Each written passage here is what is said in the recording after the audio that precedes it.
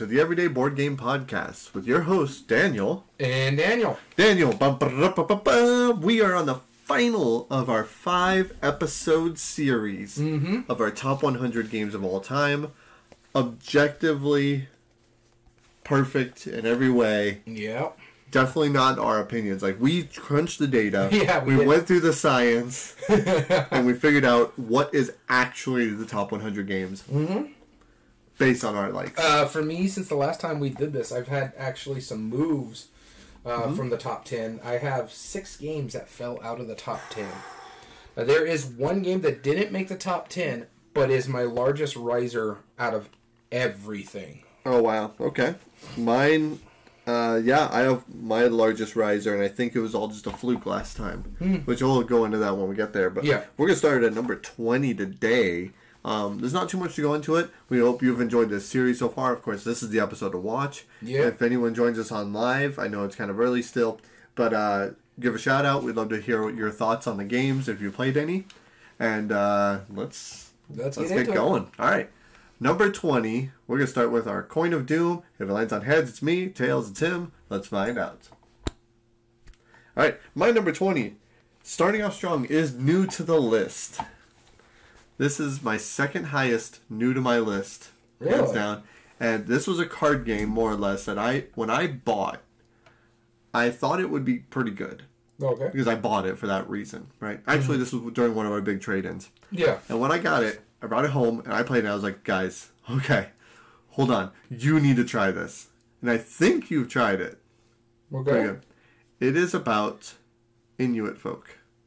Inuit the Snowfolk. Yes. That really kind of gave away the title, didn't it? Yeah. Anyway, no, Inuit the Snowfolk, this is an absolutely amazing game. The company, I think it's Board and Dice or something like that. Maybe Dice hate me. I forget what company published it. But the art on it is absolutely gorgeous. I was drawn to the cover alone, and I'm not normally that big of a deal on it. Yeah. But there's something about, Inuit Native American cultures that I absolutely love. And this plays similar in a way to something like Kokopelli, which is another Native American themed card game, but from our favorite designer. And one of our favorites. This has not... Kokopelli did not hit my list. Yeah, that's true. Like, it was good, but this really stacked above. And what made it so good is very simple. You can take an action. You have a long board that lists off all the different actions you can do. But it's also a long board because you can stack cards above it or below it, depending on what you're doing. So if you are an elder, for example, you can recruit people into your village. Yeah. And so if you do that, then you're taking characters from the middle that you get to do that you get to add to yours. Now, what you assign them will decide on what you want them to do. If you want them to be more elders, if you want them to be hunters or gatherers or whatever. If you want them to be seers and be able to see the future. If you want them to be warriors, there's a bunch of different things you can do. Yeah. When you put them down, that means anytime you take those future actions, you can take them more and more and more. So it's very simple. It doesn't take a lot to get into. Yeah. But, oh my goodness, does it work well. The art is amazing. I highly, highly, highly recommend it. If you can find one, I would get a copy for myself if I can ever find one. Oh, yes, yeah. It's that good. That one play that we did, because I've only ever played it once, I know that much, it still made my 130. Yes, I only played it, I want to say I've played it about 6 or 7 times, because I know when I played it, I kept wanting to play it. And that's not very common. Normally I'll play a game, I'm like, cool, got off the shelf of shame. Glad I did. Anyway, what's next?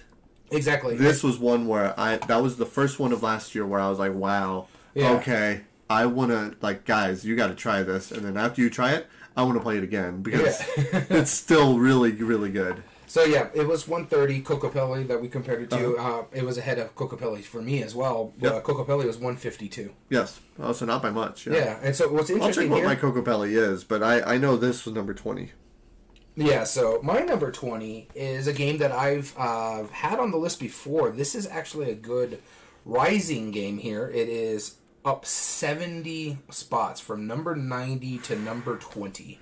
It's a game I know you don't care much for. You're fine with it, but honestly, I would recommend you playing it instead of the full contingency that we've been doing. 1 to 2 players. This is where it really shines. It has a theme on it that you really could care less about, but I think it's a lot of themes. It's a really good game if you play with a smaller player count. And this is Marvel Champions. Yeah, I thought this was going to be it. Yeah. I do. I'm good. Like I don't know. Go ahead. Honestly, I'm not going to yuck your yum. I know you're not a big fan of it. You're like, it's fine. What it does. Yeah. But you've played it at like 3 and 4 players. It really shines because the turns are much quicker. It's like your turn, my turn, your turn, my turn. Like all the bad stuff is going on. Okay, it's easy for you and me to talk about it. I know you're not a big fan of like superhero stuff, but it is very thematic. In fact, it's now higher on my list than Arkham Horror LCG, and it's just because it's much more snappier. So it's like the bad guys do their thing, I do my thing. Boom, boom, boom. Okay. Put myself in alter ego mode. This way, they could just scheme instead of me having to take too much damage. Okay, now I can come back. Boom, boom, boom. It plays really, really quickly. It's a nice little card game. In fact, I have a deck sitting right there that I need to put into my box, and that is the Wolverine deck. And that's another reason why it did jump higher for me, is because they're now starting to go with my favorite Marvel characters, which is the X-Men stuff. So I really do enjoy it. So my number 20, Marvel Champions. All right, on to our number 19. Like I said, I'm not going to yuck your yum. I get why y'all like it.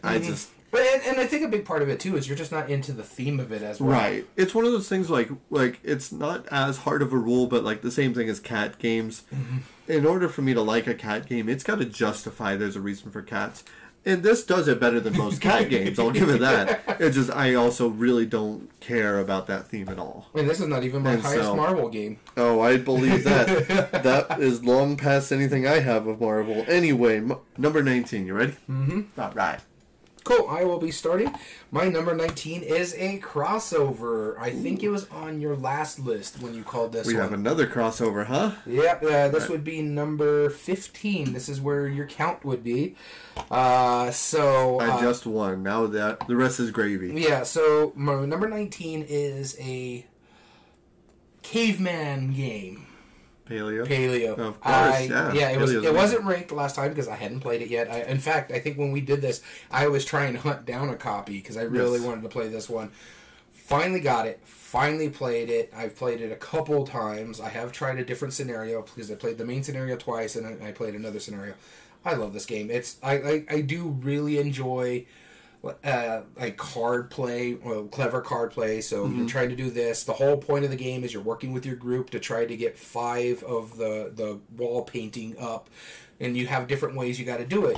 But you kind of know what something's coming up, and you're like, okay, I know something bad's coming off this card, so I'm only going to draw maybe 2 of these cards. Yeah. And so I love that little kind of push your luck aspect. Right. You're still talking with your group because you're like, I need to use this to go here and do that thing. I love everything about this game. I understand why it won the Kinderspiel. It is a brain burner. You really have to think with this puzzle and work with your group as efficiently as possible, or else it's going to bite you in the butt. But yeah, no, Paleo, everything you said last week, I agree. It's such a phenomenal game. Cool.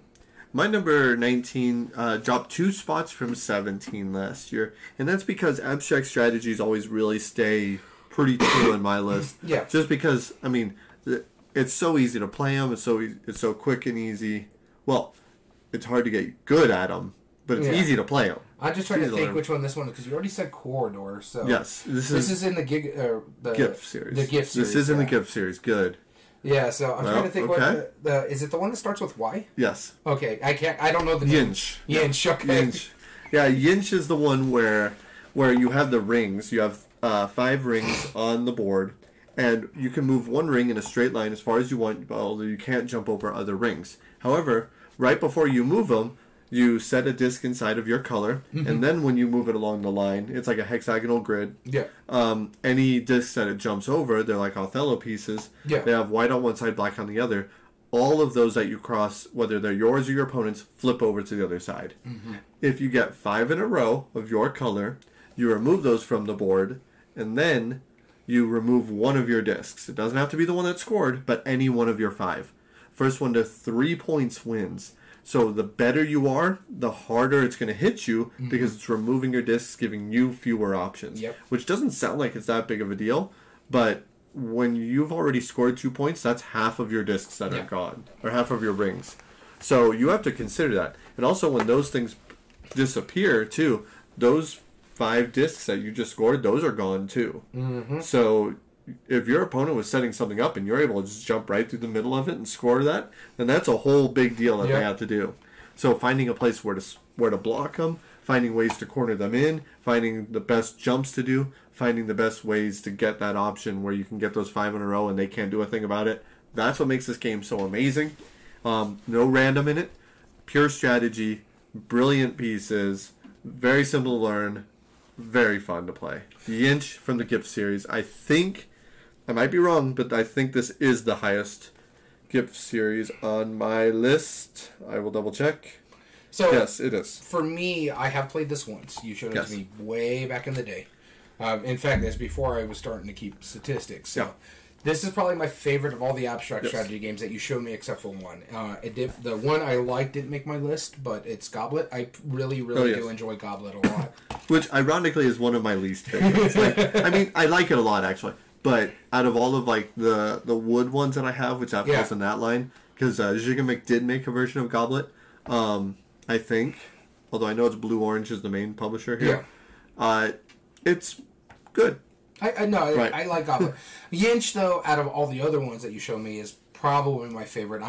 I suck at it. I got destroyed last time we played. Well, I mean, it's only a matter of a couple plays and you'd be up there. Yeah, like with the rest. My number 18, though, is a game that I have talked about quite a bit. We haven't gone to 18 yet. Oh, we're 19? No. Yeah, because I started 19. Okay, going to my number 18. Sir. All right, here you go. Starting with you instead. Here, it's on Tails. Go for it. Okay, my number 18 is a game I've talked about quite a bit before. I really do love it. It also has kind of a sequel where the actions you do in this game could be carried over to the new game. This one is, let's see, it's not my favorite Thunderworks game, but it's up there. This one's Role Player. I still thoroughly, and it's actually went up from 23 to 18. Nice. I really do enjoy Role Player a lot. I have all the expansions. I think you can see the big box right there. Yep. I have all the expansions. All the expansions, most of the promos. In fact, I got most of the Thunderworks games, especially the Dawn of Ulos. You don't see Cartographers there because it's in my bag behind me because I took it game night on Saturday. Mm-hmm. But yeah, it's such a great game. I love the fact that they made a game out of building an RPG character. It's a ridiculous theme. It's a ridiculous theme, but it was so much fun. Although, that was what made it novel, but when it's like now after you play Role Player, you can use that character in an RPG. No! Like, you made it not unique anymore. Well, I like that. I mean, it still is. I do like Role Player. Role Player is fun. I think what really is fun about Role Player with that is, like, you can play it and then carry it over into Role Player Adventures, but you don't have to. You could just score your points and have fun with it. Because in Role Player Adventures, they have pre-made stuff where you can use in the game without having it. But I just found it fun to carry. This is such a ridiculous idea. The fact that they turned it into an actual game. But what's interesting is with Role Player Adventures, it still feels like Role Player because it's all about your dice manipulation in that game as well. Yeah. But Role Player is so fun. I like the fact that you have like your little backstory and you're trying to meet the requirements there and you're trying to make sure you get your stats properly aligned, the proper colors in there, and then you get gold if you use your character's color. Like if you play the wizard, you're the blue. If you get blue dice in there, you get gold for using your specific colors. And you're trying to get your alignment into the proper area by using certain powers because you're going to get more points that way. I just love that. It literally is a point salad game based on dice manipulation. It's phenomenal. I do enjoy this game a lot. Role Player. All right. My number 17. 18. My number 18 was 27. So it's climbed a little bit. And this is also a half crossover. Because you talked about the other game of this. It is the same game, just a different theme on it. Have I talked about it today? No. Same game, different theme. Yes. Do you know when I talked about it? No. but it's part of a trilogy, and it's the first in the trilogy about card manipulation. Oh, is it Century? But it's the Century Spice Road, the good No, I get it. That's not even half crossover. That's a full crossover. All right, that's a crossover. We're 16. That's fine. But Century Spice Road. Now, the reason I like it is him and I are both colorblind, but yours is a little more severe than myself. Mm-hmm. And so the red and green that they have there, yes, I do have some trouble. I wouldn't say it's more severe than mine, because I have no trouble with the Century gems where you have trouble. I do have trouble with the Century gems. But the cubes bother me more. Right. That's why I go in with the Century, because that one I can see. Which is why I like dry Euros.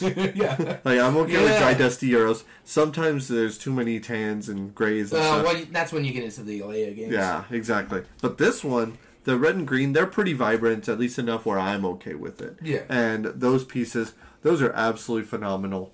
Actually, I bet they make some really, really nice upgrade bits for them.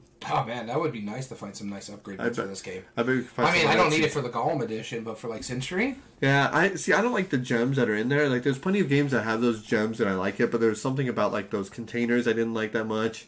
The gems, see, I like the containers more in Century or Golem than I do in Spice Road. The Spice Road has the bowl. Yeah. And it's like a Moncala cup. Makes it easy to pull the pieces out. That is nice. But you know what else is nice? I don't have to put my stuff in a baggie and worry about it going there. True. Mine has a lid for That's true. Well, if I keep my games horizontal, then it's not a problem because the lid does like flush against the thing. Here is a but problem. I don't. No, but here is also another problem with that. Even if I keep it horizontal, like on my shelf here, they're not going to be horizontal on my game bag.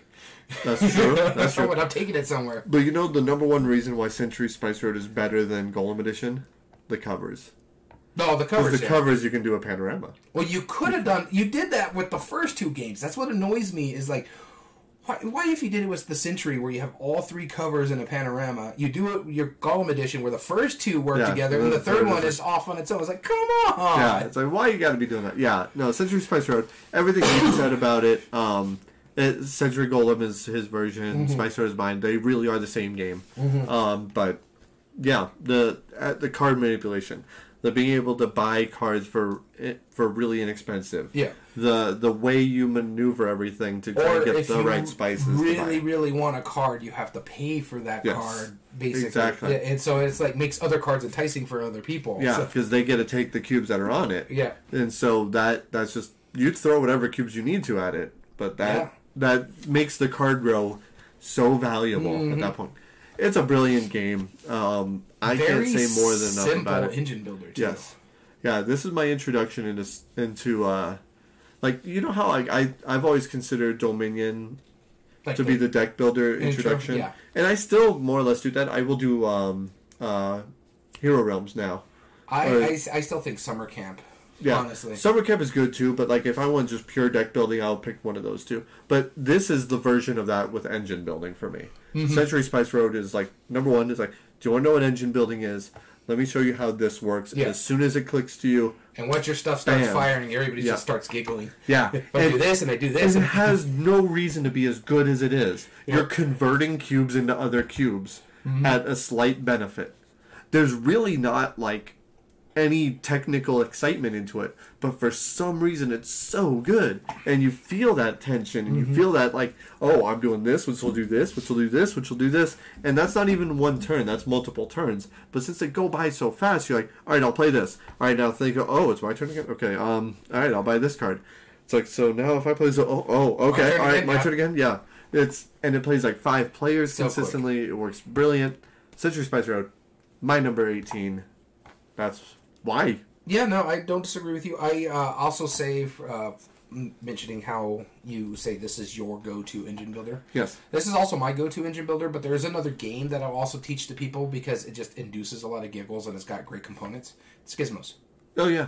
I was thinking Gizmos, too. Yeah, it was already on my list, but I think these two, like, if there's something that you want to teach, like, if someone saw Century Spice Road and they're like, no, because it's not. It's a pretty game, but it's kind of dry, dusty Euro with the bits. Right. Exactly. Then you could go, okay, here's Gizmos. Let's try Gizmos. Yeah, exactly. Those great components, right? The great components on either one, really. Yeah. Metal coins help, Yeah. All right, off to our number 17. Starting with you. My number 17 is now this is another crossover, I believe. This was my number 21, so it jumped up because I remembered how much we enjoyed this experience. And even though technically we can continue playing it, it wouldn't be the same. It would almost be worth playing it through the entire way again. This is the one that you talked about, I think, on our last episode, where there was some secretive piece that kept moving around in places that people didn't want it. This is Betrayal Legacy. Was my number 40. Your number 40, last episode, top of the episode. Yep. Again, I'm not going to go too much into it. That's number 17 crossover. Betrayal Legacy, you and I were part of that same experience. I was the one who bought it. Yeah. And it is replayable afterwards. But honestly, I would just buy a whole new copy to replay it. It's worth it. Like, it's actually worth it. Yeah, the big surprises might not be there. But that was how many years ago for us? At least 3 or 4. About 2018, 2019, something like that. I think we finished it in 2019. Yeah, so 4 years ago. Yep. So I don't remember everything, but I do remember some parts. Just because of the giggles. Yeah, just because of the absurdity. To the point where we had one player that came and started joining us on that game night, where he dropped in right when we hit a really big point, and that was the perfect time for him to actually, start joining us, because it's like, yeah, that makes sense. You're just this whole new family that's joining us, and he only played half the game. He really enjoyed it. So yeah, this is still battling as. This is my number 2 legacy game of all time. It might eventually come to be number 1 because it is replayable. Honestly, I think it was my highest legacy because I'm not seeing anything here. Yeah, let me look at your list and I'll find it. I do have a higher campaign game, but yeah. Well, I knew that. Yeah, it was my highest legacy because the other one dropped out of my top 100. Alrighty. Well, there you go. My number 17, speaking of a drop, this dropped out of my top 10. Uh-oh. It was as high as number 2. Oh, no. And I think one of the reasons why it dropped out of my top 10, and it's not for lack of play, I still play this game, is because the sequel to it just didn't give me the same happiness or fun and giggliness, I guess you could say, that the first one did. And I still play the first one over the second one. One is about monsters, and the other is about cryptids. This is Horrified. Yep. I still love Horrified. In fact, I own both versions way, way up there. You can't see it on the camera. But I own both versions. I enjoy both versions, but I really prefer the Universal Monster movies over it. I've played both multiple times, different monsters and stuff like that. And the cryptid one is fine. I understand why they went the cryptid. Mm-hmm. It's much easier to expand that way because you went with like the North American cryptids. Now you can go with the Europe cryptids. It's so much easier to do it that way because what can you do with Universal Monsters? The Blob? There's not really another monster unless the fog maybe, but I don't know if that's Universal. The Thing. I don't know if that's Universal either. No, I don't. No, I think Blob is the last one in the Universal line. Oh, okay. And so, I guess you could do like the Raven, which was Bela Lugosi as well, who played Dracula in the Universal stuff. But yeah, no, I still adore this game. It's still one of my go-to Halloween games just to bust it out. Me personally, I really like playing this game and putting on one of the Universal Monster movies in the background because it's just so campy and it goes with everything in there. I love that. The fact that the art is all black and white. Yes. I really... So campy. So campy. And I even like the fact that they put in, what are their names? Abbott and Costello into the game. And it was funny when I was showing it to you the first time. And I was like, and this is Abbott and Costello. And you're like, really? And I'm like, yeah, because they did a whole series of Abbott and Costello meets the Universal Monsters. Mm-hmm. I own like 2 or 3 of them digitally. I own the Mummy...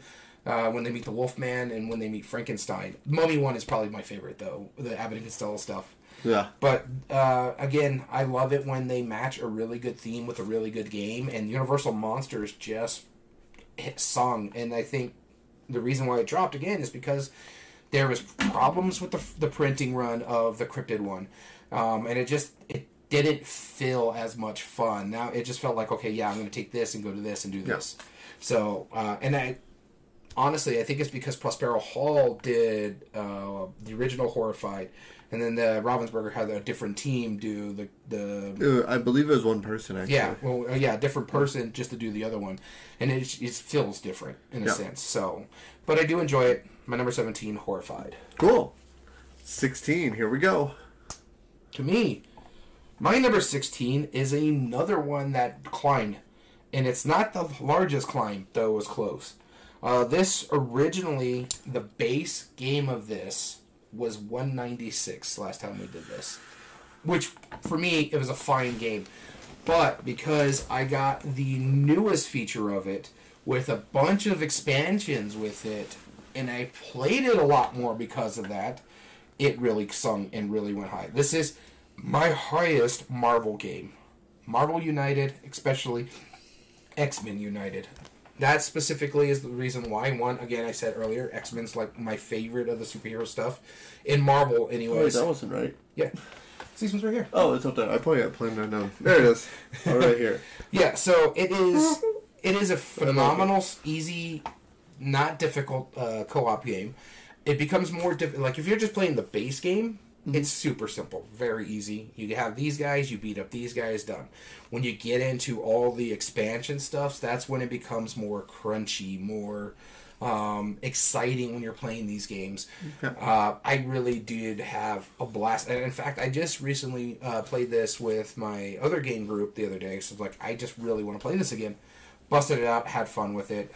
Barely beat, who did we face? Red Skull. No, it wasn't Red Skull, because I only have the Red Skull in the original Marvel base, but it was an X-Men one. It was Mojo. Based on the series where they're in space and he's like got the game show and stuff like that. Yeah, in fact, they just released that same character for Marvel's Champions for the Mojoverse, and it's fun. It was fun. It was difficult because what Mojo does is that you can't attack him. So he stays in one spot, and you have to clear out everything before you can start attacking him. But if his ratings go up, the damage to him deducts. So if you did 3 damage to him and he's at a certain high rating, you lose 2 damage. So you only actually did 1 damage to him. So I love the fact that you can ramp up the difficulty based on some of the characters you're playing against. Mm-hmm. I do like that you can ramp it down to make it easier if you're playing with children. I love the fact that it encompasses that for everybody. So my number 16, Marvel United X-Men. Would you consider that a family weight? Oh yeah, it's a family weight game. A family weight co-op? A family weight co-op, because basically you're just playing a card and you're getting tokens, and you're using the tokens to fight or save things. Well, speaking of family weight co-op, my number 16 is also one, but it is jumped up from 32 last time, and I haven't gotten anything new for this game since our last time we doing the list, but we did find out that they were working on a new expansion, their 4th expansion. And you got to meet the designer of this at Gamma and find out how truly amazing this guy was. Ah, Castle Panic. Castle Panic. Speaking of which, I just got a copy of the new Castle Panic.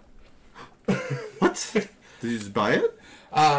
It was a gift from a buddy of ours that he's been holding on to because he keeps forgetting to bring them.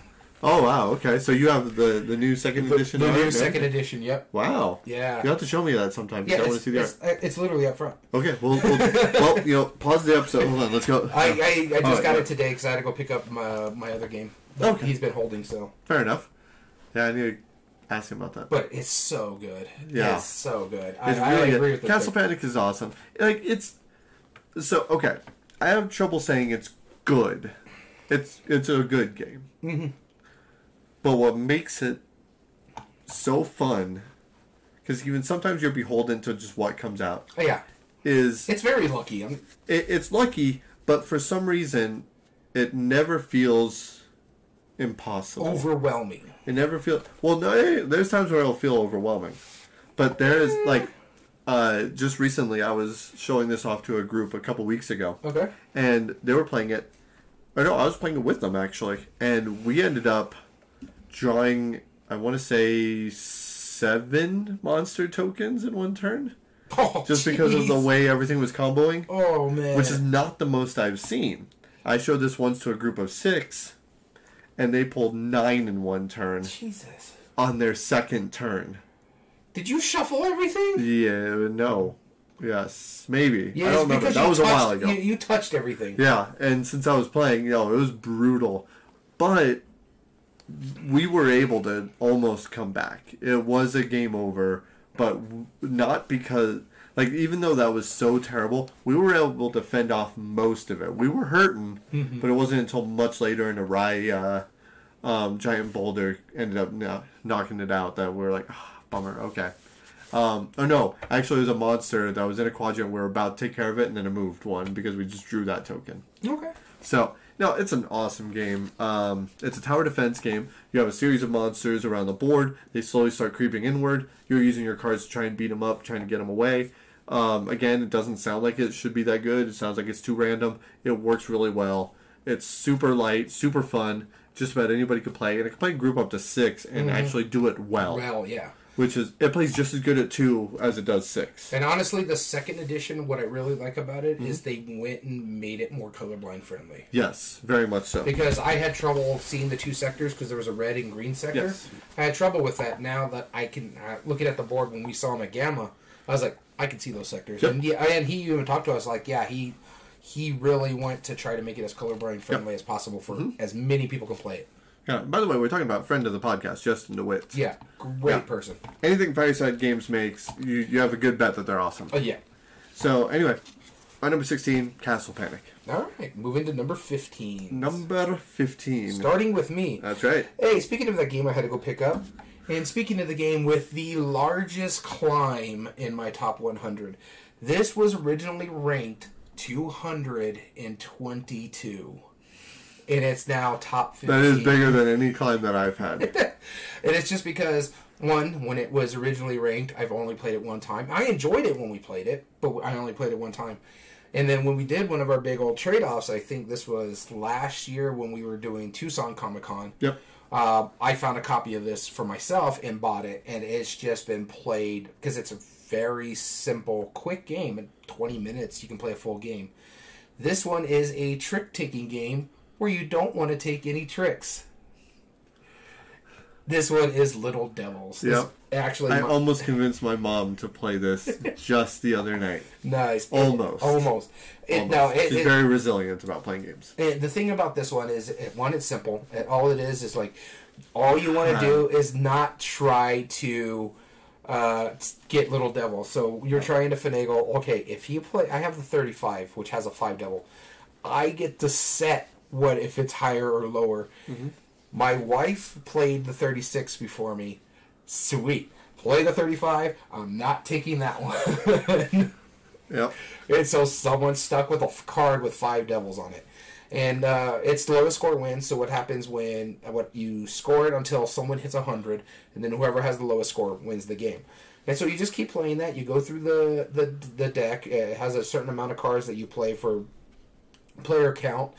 And so, like, in a 4-player game, you play 36 cards. So you have open information if you're just paying attention to what's being played. Mm-hmm. It's like, I know one of these two have the 15, which has other 5 devils on it. So it's a blast. Everybody I showed it to, even our friend who's not a big fan of trick-taking games, likes this game. Yeah, he even liked this one. And so this was his first trick-taking game that I think he liked. Yeah. To the point where when we're deciding we want to play trick-taking games, we usually do it when a week he doesn't come. Yeah. And so this one is Little Devils. Cool. My number 15, you already talked about. Mark down another crossover, because you literally just talked about it on this list. It's another cooperative game. That is Horrified. So we're at 17. I'm getting tired of just saying everything he said, but yeah, everything he said. On to number 14. I don't have anything to add to... Well, I know this one won't be on your list. Nope, probably not. And, what? I mean, I don't think yours will. Alright, I'll start this off. Number 14 is the last one, the latest one that is new to my list. That's right, brand new, straight to number 14. This is a designer. I've liked his games quite a bit in the years past. But he tends to make pretty simple, pretty streamlined, straightforward games. But when I found out that he came out with a deck builder-ish, engine builder, tower defense cooperative game with amazing components. Deck builder, tower defense? And this is one of the few from this designer that you actually like. Oh, yeah, I know. Siege of Ruindar. Yeah. Man, I bought this on a whim, too, because I was like, man, it's kind of expensive. We have it for sale at the shop. It looks okay. It's a designer I really like, so maybe Kinesia can pull it off. And I bought it, played it, and holy cow. It is good. That was not a fluke. Not the best Knizia game, but it's not the best Knizia game. Well, it might be the highest on my list, but I love it. Mille Fiori was mine. Oh yeah, I know you like Mille Fiori, but again, like he's been hitting it lately. Like the last 2 games I played of his were really good. Yeah, and that's saying something because I played some of his older games and it's kind of like meh. Yeah, I know. I get why people like them, but meh. Like Raw, all right, I can play a better game of it. We'll play a bigger game of it one day. Yeah, but like Lost Cities, you hate. Oh, I can't stand Lost Cities. Keltis, you don't like, but like. Well, Keltis is basically Lost Cities, the board game. I don't like that. But also, at the same time, think Lost Cities, right? Think Mille Fiori, and think Siege of Rundar. None of those are similar. They're totally different. Mille Fiori is closer to Lost Cities than Siege of Rundar to the rest of his library. Yeah, technically. Yeah, no, Siege of Rundar... The fact that he came out with Siege of Rundar and Mille Fiori so close... yeah. It blows my mind. And like I said, I would not be surprised if Mille Fiori gets nominated for the Spiel next year. I really would believe that. It's so quick. It's so quick. It works well. It's satisfying to play. But Siege of Rundar, it might even be nominated for the Kenner Spiel. I can see that, yeah. Because, yeah, definitely. The way it works is real simple. You have 12 cards in your hand. 2 of those are bad. Or in your deck, sorry. If you get new weapons, if you're able to get the resources needed to get those weapons, you add it in, but you replace it with one of your other ones. So you're always going to have 12. The beginning of every 2 turns, shuffle up your deck, put 2 sight unseen in your discard pile. They might be the bad ones, but really very likely they're not. Yeah, they're probably your good one that you They're probably your good one you just bought, which is a shame. But the good thing is when you replace it with a good one, you get it straight into your hand. So you get 5 cards to play, boom, boom, boom, boom, boom, boom, up to 5, of course. You're just trying to go around, keep the people from getting to the middle because they steal your gold. Too much gold gets stolen, you lose the game. You're trying to dig out through a tunnel on one side of the map, trying to get your way out of there before all of your gold is finished, but also before all of your areas have been hit with catapults, or also before the monster deck runs out, which is the most common way. Sustaining that, keeping the enemies away from the gold, that's very doable, but with enough time is not very doable.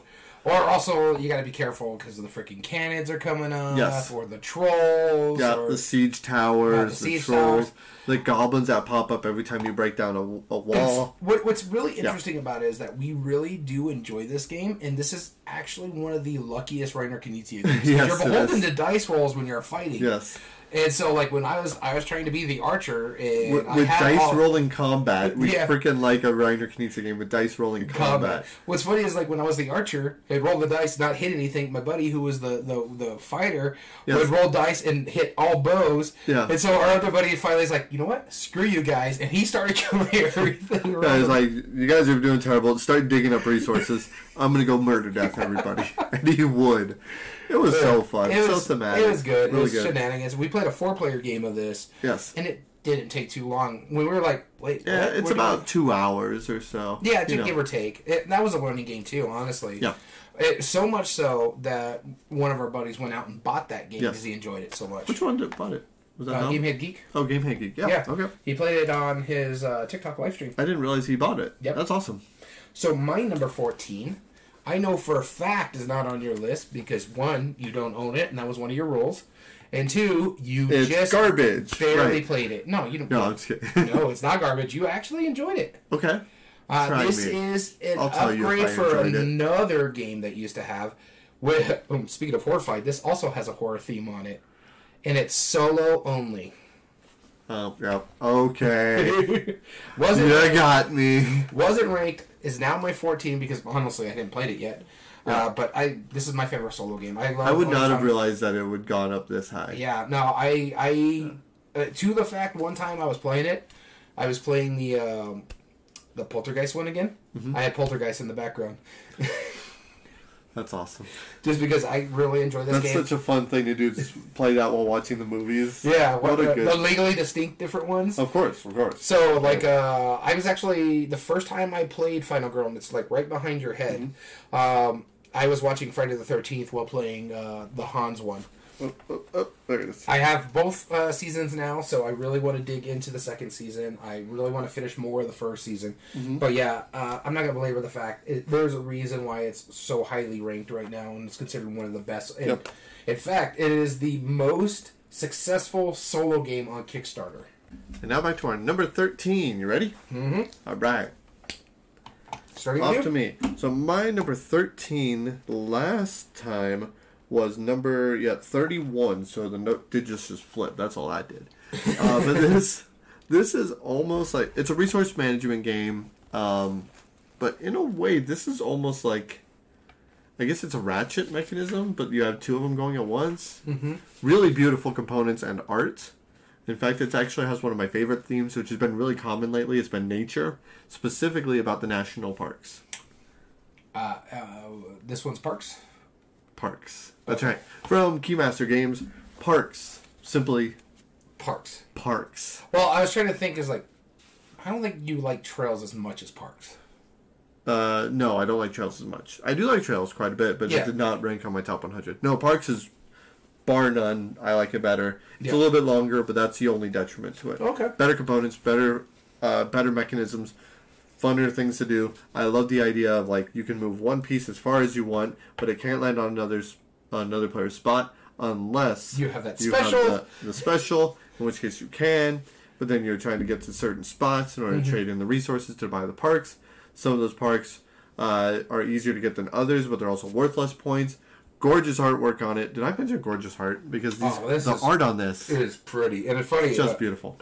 Speaking of which, I've been following, I don't know if they were like on the Dice Tower group or the Board Game Revolution group, but there was a couple that was going around to the national parks trying to recreate those photos. Yes, and they were actually taking pictures at the national parks where it was taken, which I think is absolutely stellar. That's awesome. Yeah. So whoever you are on the Board Game Revolution group, like, check that out. That's brilliant. Yeah, that's really cool. You guys are doing an awesome job on that. But yeah, my number 13, I don't want to belabor it too much, because, watch a how to play video on it. If you know what you like, you're going to know if you like that right away. And if you think you'll like it, you'll really like it. I honestly always say, it's like, watch a video, but if you have a chance to go to like an FLGS and they have a demo copy, just try it out. Yeah, try it out. It is I don't think you'll be disappointed. Yeah, it's really, really good. I don't think it made my list. I could be wrong. It's been a while since I've actually looked at this. So, I'll look it up later. But my number 13 is actually a very heavy game. To the point when you actually played this, a group of us played it, we couldn't finish it. We just had to finish the age because everybody had to go home. Oh, yeah. Okay. I do like this one a lot. If you want to talk about a civilization game, this is your go-to. I had this one in Nations. I liked this one so much, I sold Nations. Oh, wow. This is Through the Ages. Yeah. I really, really enjoy this game. I love everything about it. I love the little tongue-in-cheek aspects. Like, one of the leader cards is Sid Meier. Yeah. Who made the Civilization video games. What a good homage, right? Yeah, nice little homage. And what I like about it, too, is they actually said, Through the Ages, I forget who it is. I think it's Vladimir Chavato. Said he was trying to do a Civilization board game based off the video game because he really enjoyed it. So I'm like, this rings really well. I love the fact that you could pull different cards that give you different types of government types, but then you can also lead in war. You can colonize other land, like islands and stuff like that, or you can go to war with your neighbor. Or there's like bad stuff that's happening in events, so you're trying to I know I seeded in there, so make sure my population is higher than everybody else's, just in case. Just in case, because I know the rats are coming out. For totally no reason, right? Yeah, no, to make someone have negative points. That's why you want to make sure your civilization is up at a certain point. This way, it's like, okay, I have the highest civilization. You guys are the ones that are dying of the plague over here. I really do enjoy this game. It has a really great app integration, too, so if you just kind of want to try it without having to play the big board game. And to the fact, the expansion to this game came out on the app first before it got printed for the board game. Oh. For the simple reason, it was around 2020 when the actual expansion came out. So there was a whole printing process or thing, and they couldn't get it into the stores yet. But I do own the expansion. I do love this game. That's the reason why it climbed from 60 to 13, just with extra gameplays. Because I remember when it came up in the Pub Maple, I'm like, I'd play that again. If I had the time, the 3-4 hours that you have to put into this game, depending on the player count. Just basically make it an hour per player. That's pretty much what you're going to have to do. Yep. But it's so good. I really do enjoy this game. Cool. Very cool. Off to number 12. Yep. My number 12 fell 10 spots from number 2. It's not as bad as my number 2. It dropped 15. No, this is number 2, and the reason it dropped 10 spots is very simple. You cannot continue playing it after you're done. Pandemic Legacy Season 1. This is my highest ranked Legacy game. At that time, when we finished that first season, this was a contender to unseat my favorite game of all time. Yeah. And I strongly considered it at the time. Because I was like, man, I really enjoy it. And the only reason, and I repeat, the only reason it didn't is because once we were done, you couldn't keep playing it. Yep. That's the only reason it didn't unseat my number 1. And so Pandemic Legacy was my number 11 last time we did this. Yep. It's one of those that dropped. It dropped to 136, and again, it's for that reason. It's like, once you're done, you're done. It doesn't get played anymore. Exactly. And you haven't finished the season 3 one, yet. Or season 2. I haven't played that one. Okay, yeah. Well, See, I had played all 3, so I kind of lumped them together. And season 1 is still my favorite of the 3. So far, from what I've played of Season 2, it is my favorite out of the 2 that I've played so far. I don't know. Right. I really do enjoy that twist in the first one, and I don't know if I'm going to get that kind of experience because I'm kind of expecting something like that. So it's like, yeah, I get it. I don't remember. My number 12 also fell out of my top 10. It went from number 4 to number 12. And again, it's just because... So it's garbage now. I played the mess out of it and haven't played it too much since. In fact, it was one of those games that actually got me through the pandemic. Because we could actually play this with friends over Zoom. It's a very simple party game. I already know what this is. Wow. Like I said, it's just because it hasn't been played all that often. I mean, it's in trouble a lot. But still, it's like, it's not even in the top 10 anymore. No. That does surprise me. This one is just one. It's a nice little simple party game. Every time I mention this, he does this and throws me off every time. Oh, no, continue. Sorry. No, stop doing that. Every time. You would think I would stop doing it after. No, I'm done. Go on. We're moving to our 11s. No, Just One is amazing. It's one of the best party games of all time. I'll finish this for you. No, you're right. Just One is really good. You never let me get my points out. You had more than 1 point? Yes. I'm so sorry. No, we're done. We're not even gonna finish this. You're going home now. I'll finish this. This is a crossover. This is my number 84. Yeah, I know it's a crossover. This is 18. All right, good choice. No, maybe you know. Number 11. No. No, we're done. No, we're done? No. Number 11, 1 through 11 will just not be heard by the audience anymore. Yeah, no, because you can never let me get through a point. Okay, no, I apologize. Go on. Moving on to our 11. What's the coin? Oh, I thought we were done. Making this now your number. Number 11. I'll be starting. I don't even know what my number 11 is. I'm so sorry. My number 11 dropped from number 5. And this is the first time that it has ever dropped out of my top 10. This is one of my favorite card games of all time. I feel like you're staring daggers through the screen, reflecting back. I see your face right here on the recap screen. I apologize, sir. This is one of the best deck builders of all time.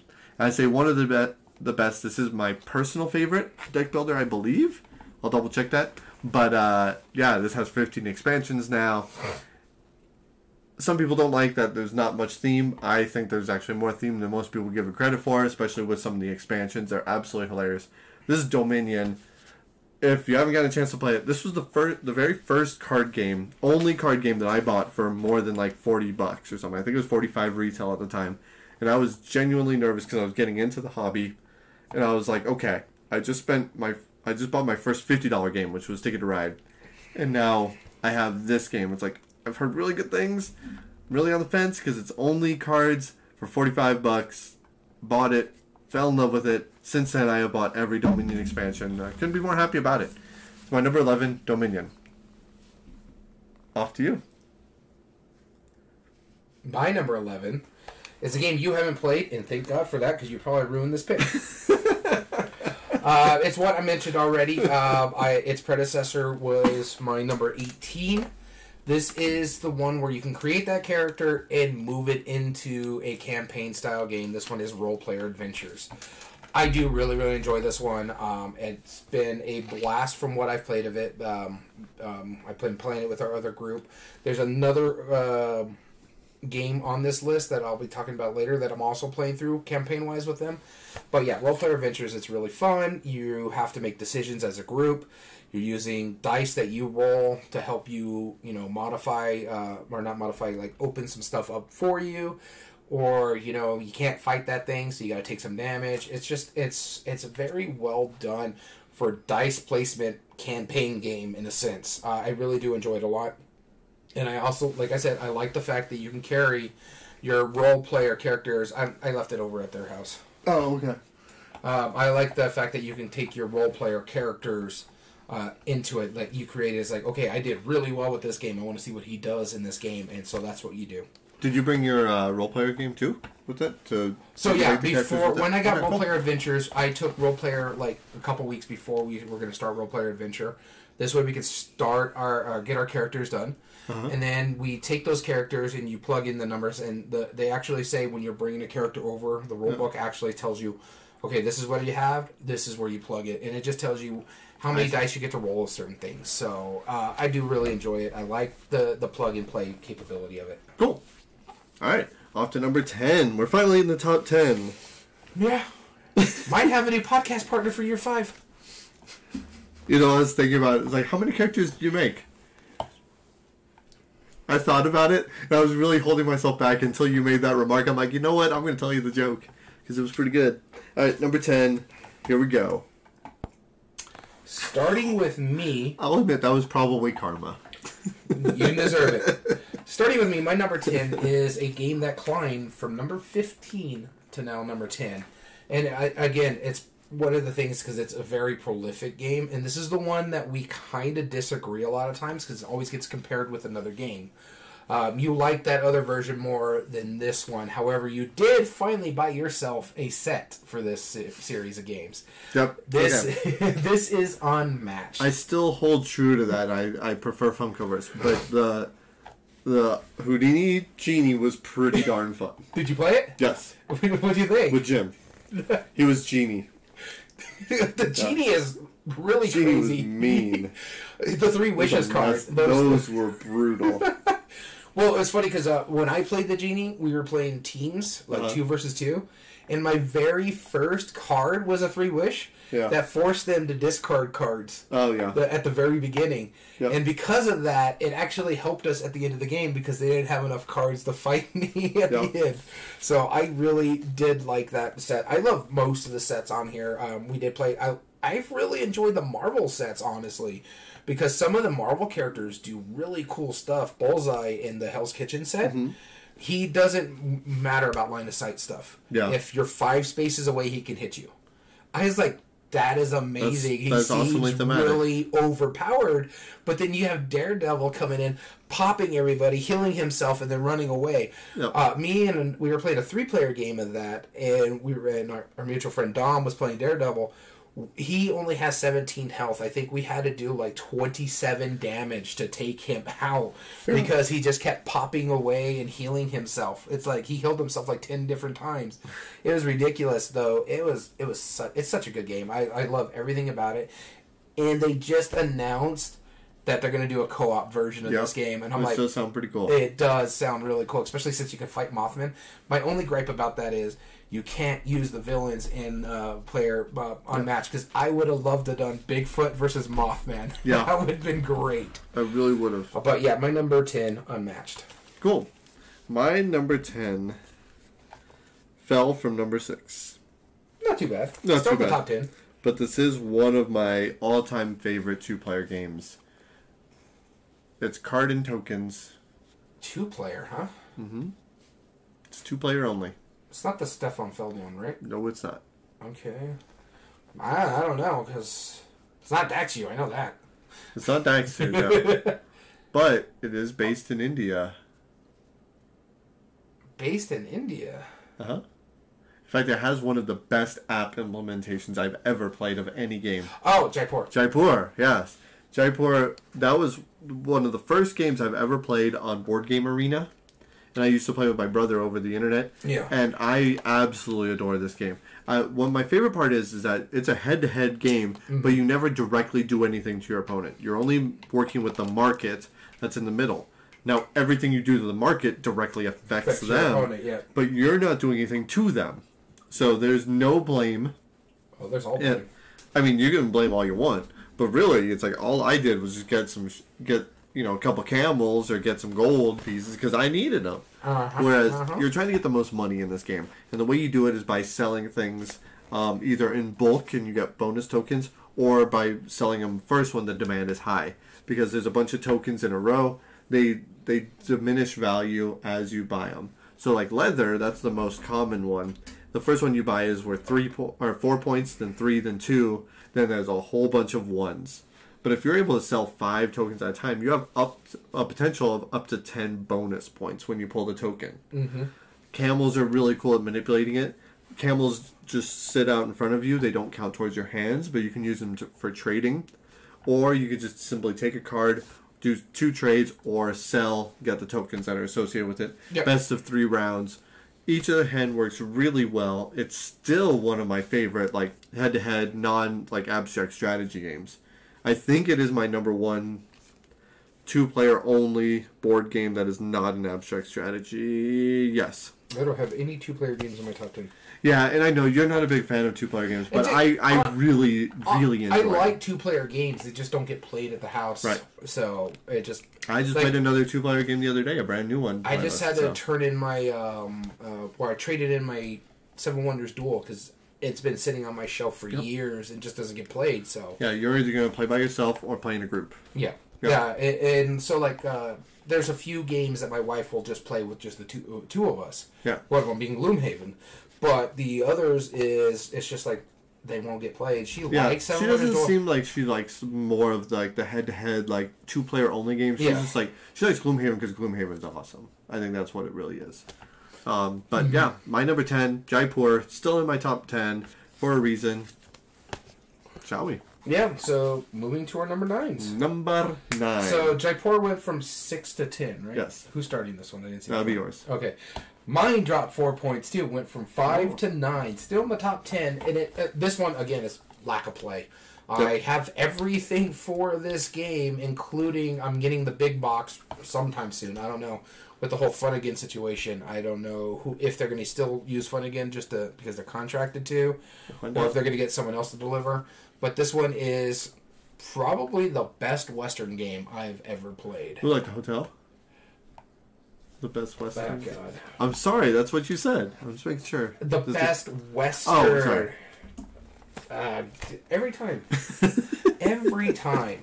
So this one is... It was a softball, I'm so sorry. This one's Western Legends. It's a very...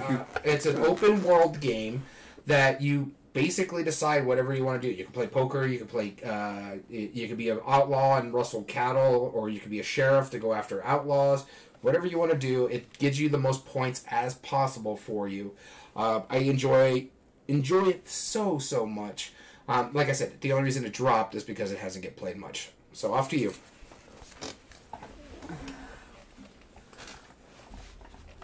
I promise I'll stop. No, you won't. You never do. Because I can't stop. That's my number 9, dropping from number 7. Sid Saxon Press Your Luck Dice game. This is actually, I think, your favorite Sid Saxon game? On this list, yeah, but I think Bazaar would actually drop it. Let me see. You think Bazaar might drop it? Yeah. Sid Saxon's Can't Stop. Play it on a stop sign. I know that there's versions of it where it's like on a mountaintop. But yeah, this is a crossover for us. It's brilliant. Roll 4 dice. Put them into 2 pairs of whatever combinations you want. Introduce runners or move them up if you already have them on that number. As long as you can keep doing that, you can keep rolling and keep pressing your luck. Of course, the numbers 2 and 12 are very unlikely to be rolled. Yeah. But 7, 6, and 8, those are the most common, but those also have the longest tracks. Yep. First one to get 3 points at the top wins. But if you stop and you don't lose out, then you save your progress for that. Yeah. So one of the things that you can do in this, so you have an argument against like Loop and Louie, right? Mm-hmm.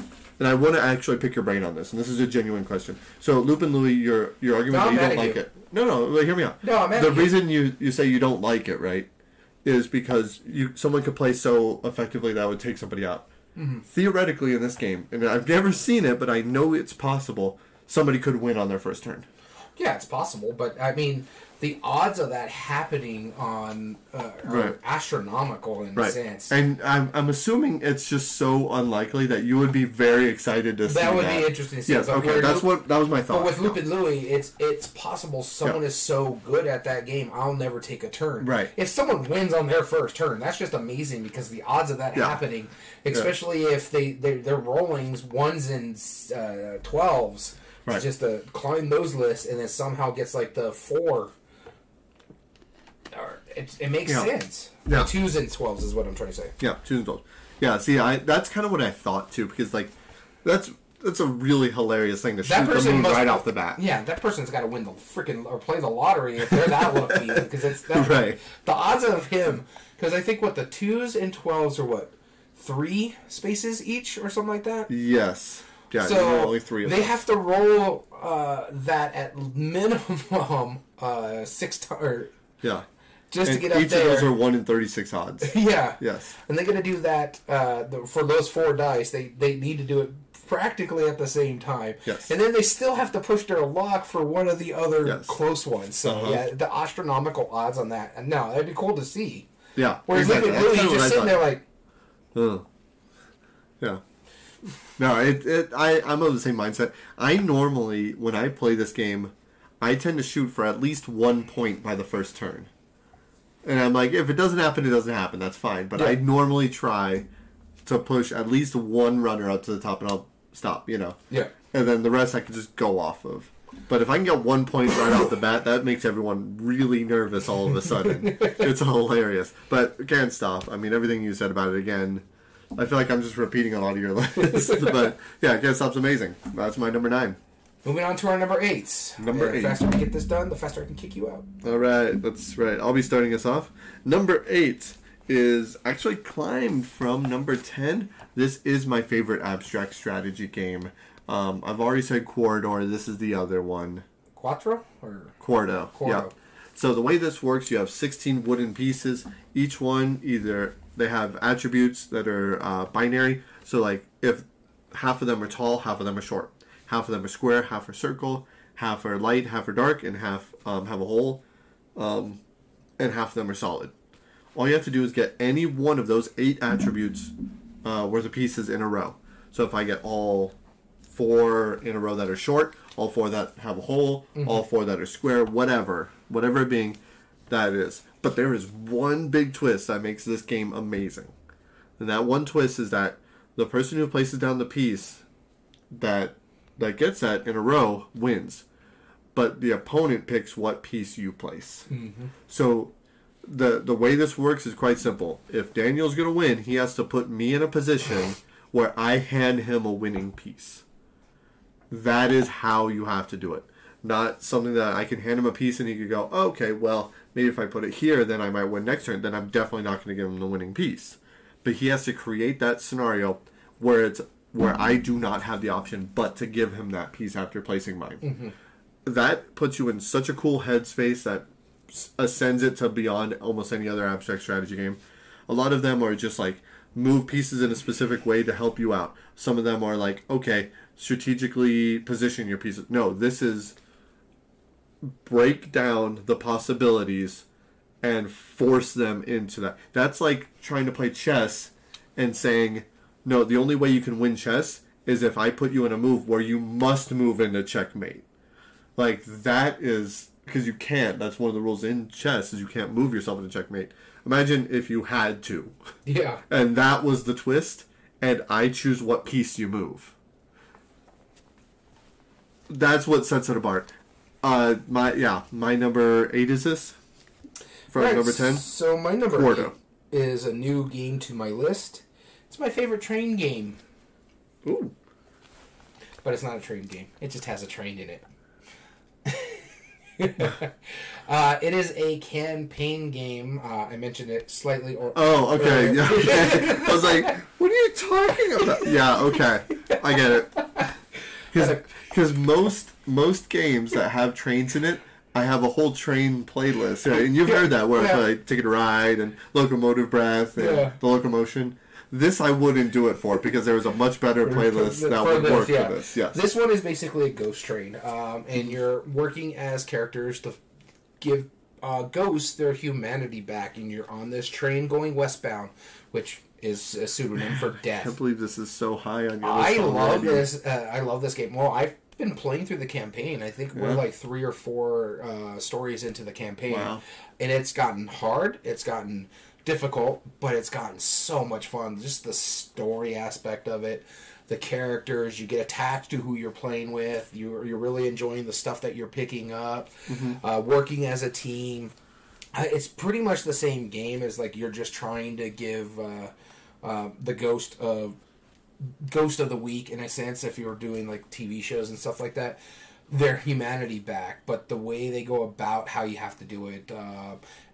Plus, I've really become a fan of acrylic stuff. I love the acrylic minis, though I hate taking the frickin' the pieces, the little protectors that they are on there that you have to take them off. That was a pain in the butt. I just had to do it again with the Stefan Feld collection. Yes. So I left them on. I took them off. Yeah, they don't bother me. Some of them were all crinkly, so I couldn't.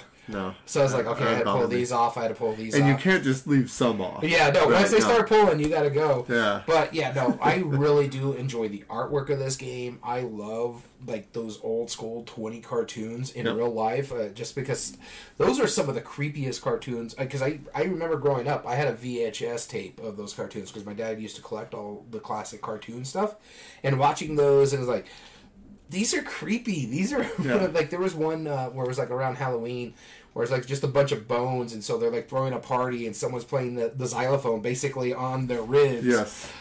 So yeah, I do enjoy that kind of stuff, and I'm a very macabre guy. That's why I like a lot of horror stuff. This one fits in that category. We were just talking about like how we very much like macabre and horror themed. Yeah. So and like Final Girl and Horrified on this list.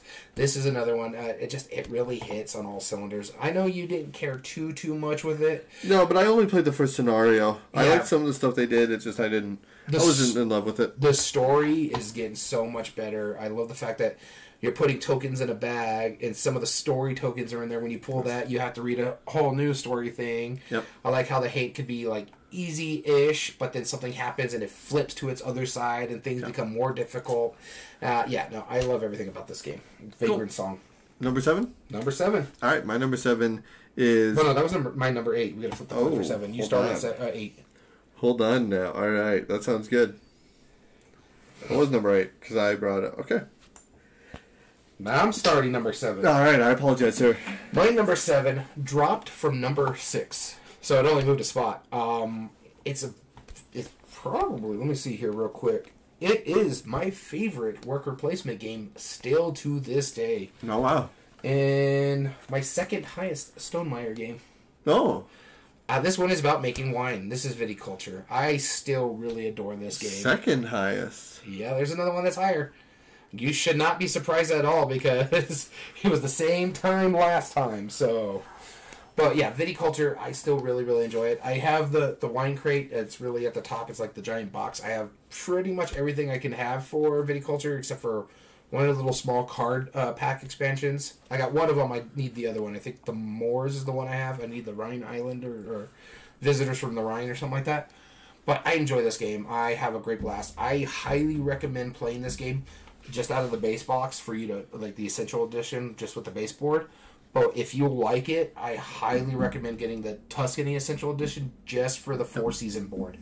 The 4-season board is the reason why this is my number one worker placement, one of my highest Stonemaier, because it's a longer game, yes, but just because the fact that your workers can do so much, and then you're like, okay, well, I do this and this, but I need to make sure I have workers for me to go into the next season. So this way I have stuff to do. I also like the fact that The first person to retire at the year can choose if they want to go first the next round, and they get different rewards. So if you put yourself all the way at the end to be the last person in that round, hey, you get an extra worker, a little worker that everybody else can't have. And I love the fact that, okay, but no, I want to make sure I go first in a round because I want to go to this place where I can get more workers into my board. I also like my favorite thing in this worker placement game, the Grande worker, where you're not technically closed out of spots. You can't really get rewards, but your Grande worker just pushes himself in a situation like if you really, really need to go somewhere. Works as a normal worker, or gives you something if you really, like, I need to go sell this wine and I am fourth in a 4-player game. Okay, fine. I'm going to use my Grande worker to go there. So I saved him all the way over here so I can go sell this wine to get my victory points. I love everything about this game. I think it's a phenomenal, phenomenal game. And it's probably the best wine game I've ever played, too. Cool. I've only played one other one, and I didn't like that one, the 2-player Devere one. Mm-hmm. Yeah, it was, I mean, it had some cool things. Oh, no, it was a 3-player one. Yeah, it was 2 to 4. Yeah, because I remember playing it because we played it with another person. Right, and that's until we play Vinos eventually. Yeah. When we finally play a Lacerda. We'll finally play one of these years. All right, my number 7 is this? Jumped up from number 13. This is the quintessential train game, speaking of. You already know what it is. That's Ticket to Ride. And I think this jumped up because I had recently gotten all the small versions of Ticket to Ride, and I've played those. And it just kind of gives me like that quick little, okay, all right. Because I don't always want to jump out with Ticket to Ride because I really think Ticket to Ride works well with like 4 or 5 players. I think the more players for Ticket to Ride works really well just because you have more of the board opening up. Yep, more of the board. The cards recycle better, you know. A little bit more to consider. You don't always press your luck with the tickets as much, you know. But overall, Ticket to Ride, it's a classic. It's one of the best selling games. Spiel des Jahres winner. Yeah. Amongst many. Yeah. I don't have much to say about it. If you don't know what Ticket to Ride is, I don't know how you found this channel. Is base still your favorite? Huh? Base your still favorite? Yeah. Yeah, I'd say so. Although, like I said, the minis are really, really climbing. Like, I really enjoyed the first mini, which is New York. New York, I really enjoyed that one. I mean, we played that game, 2-player, we played it in 15 minutes. Both of us were No, it wasn't 15 minutes. It was less than 10. Yeah. We were like, wow. I think that was quick. It says 15 minutes on the box. We hit it in like boom, 8. Boom, boom, boom. It was like, wait, what? Yeah. It's like, wait, we're done? I won? What the heck happened? Like, was there a printing error? Like, why? How? What?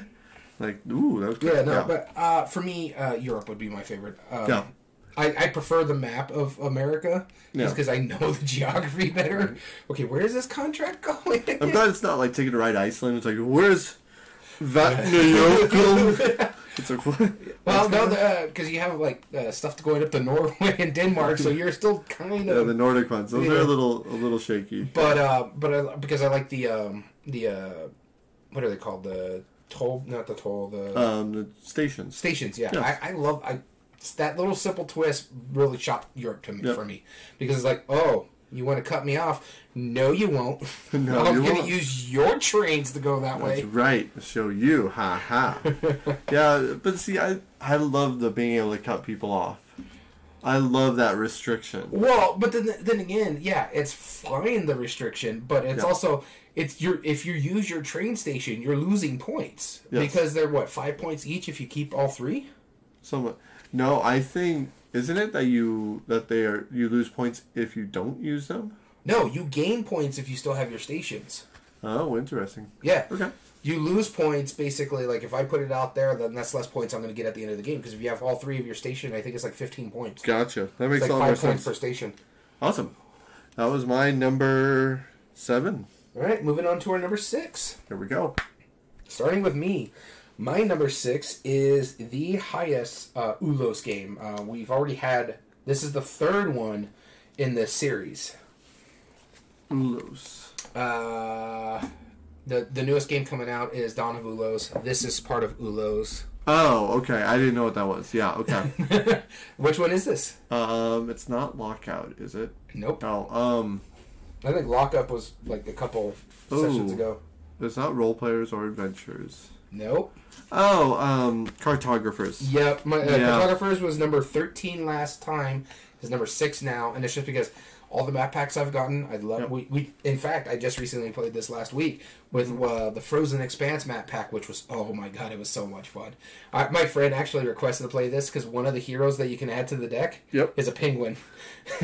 So because you have the penguin folk in this one, or in the Ulos series, and it's so fun. I've played almost every map pack. The only one I haven't played is the Plains of Afril and the Hornhelm, which is like the market stuff.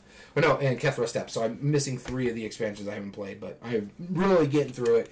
It's fun. It's really easy. It's a flip and right game. You're just putting polynomials. You're trying to match the scorecards to get your points. Person with the most points at the end of the game wins. But it's also one of those things like after we play, beforehand, we played Raiders of Scythia. And so that's a very heady game, even though that's like one of the lightest Shim Phillip games. But it's a bit heady worker placement. Yeah. So it's like, okay, my brain hurts. Let's just play cartographers. And so, that's what they were saying. I'm like, yeah, sure, we'll play that one. That's fine. But I really enjoy this one a lot. My number 6, cartographers. Did you lose my coin? Probably. Dang. I'll see myself up. All right, just get the other coin. All right, number 6. Okay. You got to do your number 6. Is this not our number 6s? Yeah, we're doing our 6s now. Number 6 was my number 8. Condo 2 spots. My favorite Phil Walker Harding game. Gizmos? Nope. Oh, your favorite Phil Walker Harding game? It was then. It still is. Emotep? Nope. Oh man. I rant about how much I like the math in this game. Well, that really narrows it down. Fair enough. Polyominoes. Baron Park? Yes. Okay. Baron Park. Actually, Baron Park actually dropped out of my top 100. Mm-hmm. It was 28. It's now 113. Oof. That hurts. Yeah. No, Baron Park, absolutely fantastic game. Super good. The way it works is very simple. All you do on your turn is place one of your pieces down. If it happens to cover a symbol, you get a tile that happens to be in that sector, matching the symbol. So if you cover up a wheelbarrow, you get one of the basic tiles. If you cover up a cement truck, you get one of the super fancy ones. Or no, the good ones that are in decreasing points. And if you cover up a backhoe, a big one, then you get one of the weird 5-space pentominoes. And those are each worth anywhere from 8, 9, or 10 points. Mm-hmm. I think. Or maybe it might be 6, 7, 8, 9, something like that. But based on how difficult they are, that's how many points they're worth. You get one of those, and then you build it onto your map, thus causing a puzzle. First one to fill in a square of their map, all 15 spaces, excluding the construction site. You get to build a bear token, which those also decrease in value as people start taking those, just like the medium-sized tiles. And then finally, you're just trying to build a board. If you build a construction zone, you get another tile on the board. Once you get 4 tiles on the board, that's it. Yeah. That's the whole game, excluding the expansion, and excluding the little variant. I own the expansion. I haven't played it yet.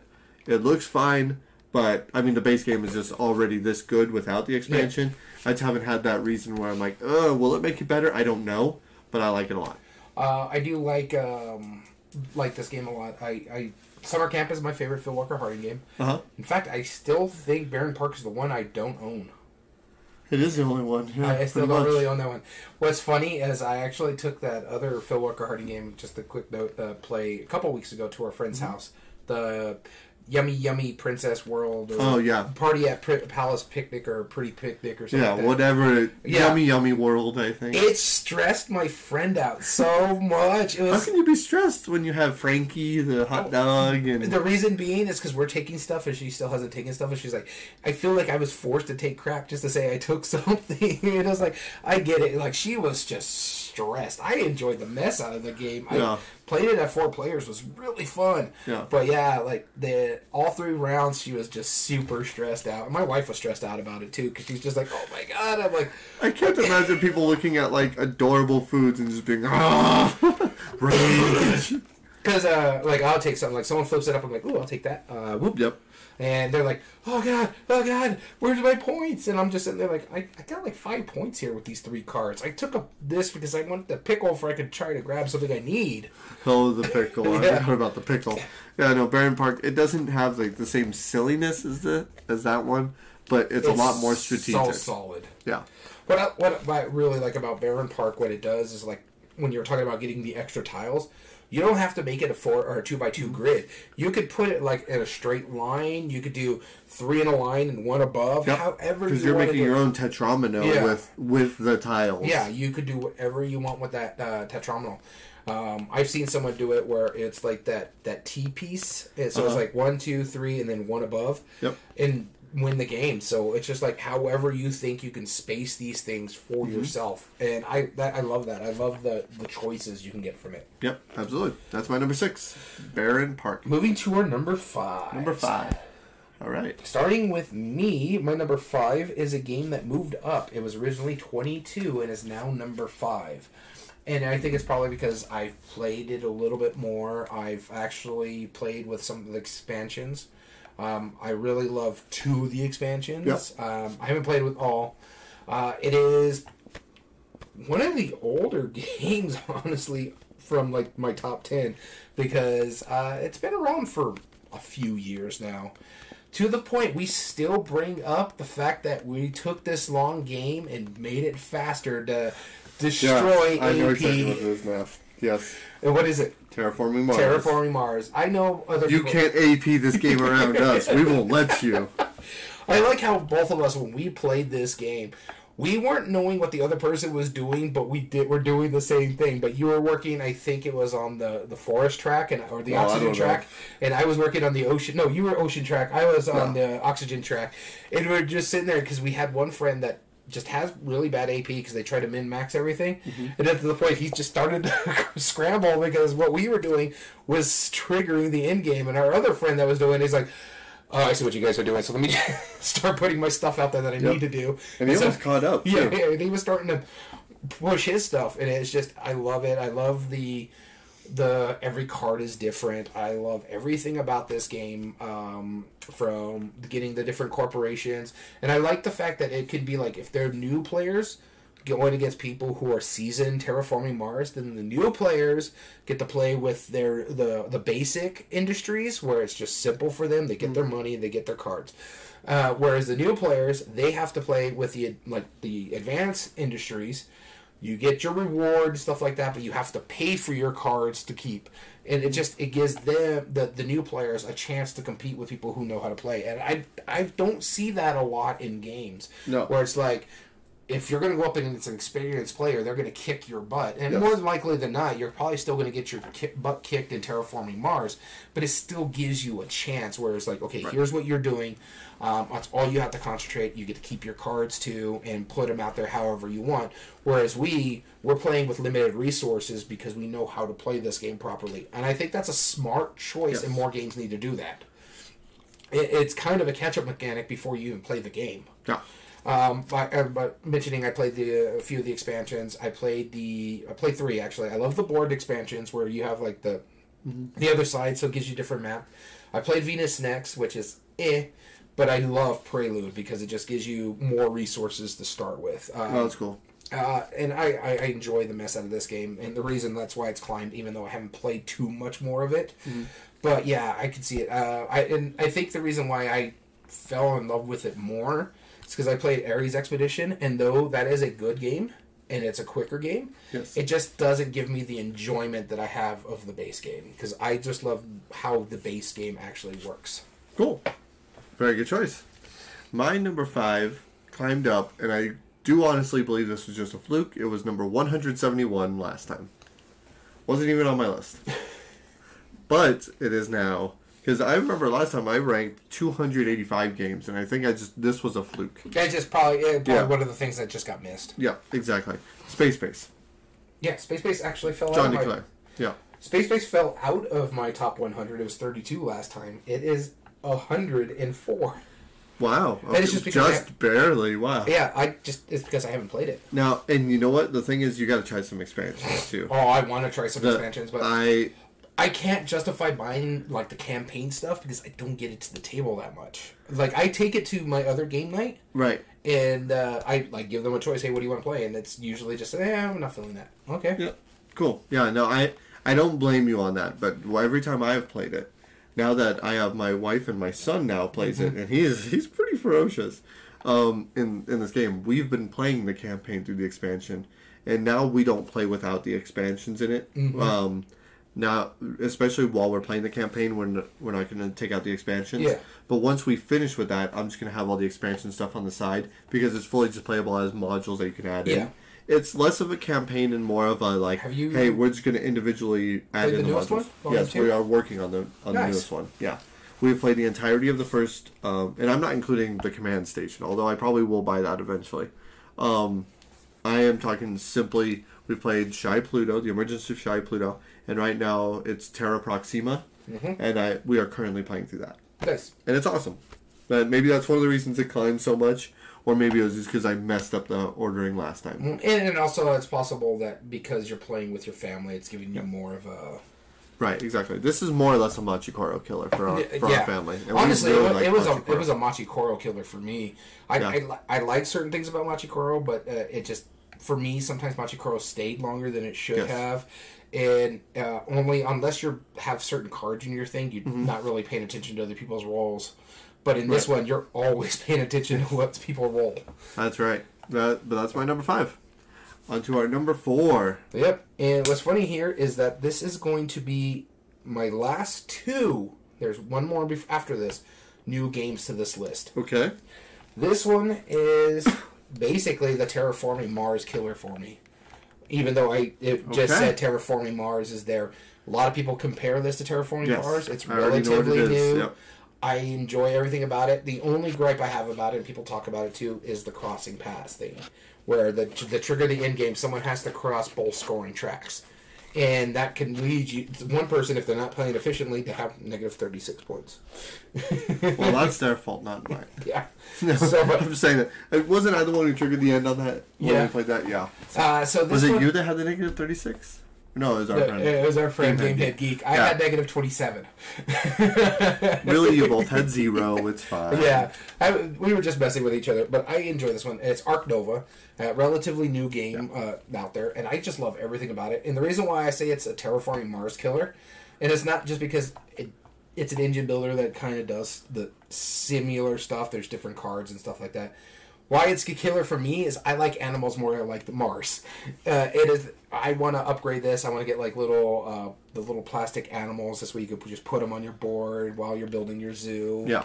I enjoy this game. I am going to get the expansion, which adds aquariums. I did have the mini expansion where it gives you different maps for the game. I also really, really love the action selection, I guess you can call it, the way it works. It's where you can pick one action. Once you do it, it has to slide all the way to the bottom, and all the other cards moved up. So brilliant system. That to the point where you have to decide, well, if I do this now, that makes this more powerful, which is the move I really want to do, but it's at a 3. I need it to be a little higher, maybe a 4, maybe a 5. But if I do this, I can get all these resources, which will help me do this later. And then you're sitting there, like, once you get that done, it's like, okay, well, I have this all set up now. Which one do I need to upgrade before I could do better at certain things? And, oh my god, the choices in this one, it's a brain burner. It's so much fun. I understand. I agree with why it's jumping up on the BGG top 100. Why it's jumping up in people's top 10, top 100 games and stuff. Like it jumped in mine because it does a lot of smart things. I enjoy the mess out of this game, but the only thing is, just like Terraforming Mars, just like Through the Ages, expect to be playing a longer game, because I took this to a game night with my wife and our mutual friends that I mentioned earlier, and I told them, if this is what we're going to play, if we play it right now, we can maybe get a couple more games before we got to come home and feed the dogs. Maybe. And they all wanted to try it because they like cutesy little animals, and they enjoyed it, and it took us almost 4 hours to play it. I was teaching 3 new players. Right. But, no, I love this game, Ark Nova. Cool. All right, this is now our number... Your number 4. My number 4. My number 4 dropped from number 3. Nah, it's not that bad. This is my favorite Stefan Feld. Castles of Burgundy. Yeah. I mean, dropped from number 4 or number 3 to number 4. That's only because a couple others wiggled their way in there a little bit above it. Very few. Honestly, we're going to start try some new ones tomorrow too. So let's see what happens exactly. there. So I mean which I personally like that idea of how we're doing it. And again, I also kind of my pick. I don't care because that's awesome. But Castles of Burgundy, absolutely the reason why I started looking at Stefan Feld as a designer. Anything else that he made after that point, I was like, I want to know about it. Yeah. Because there's something just terribly brilliant about how it works. You take 1 of 4 actions, you roll 2 dice, you get 2 actions on your turn based on the numbers. You can either buy a tile based on the number of which area it is on the board.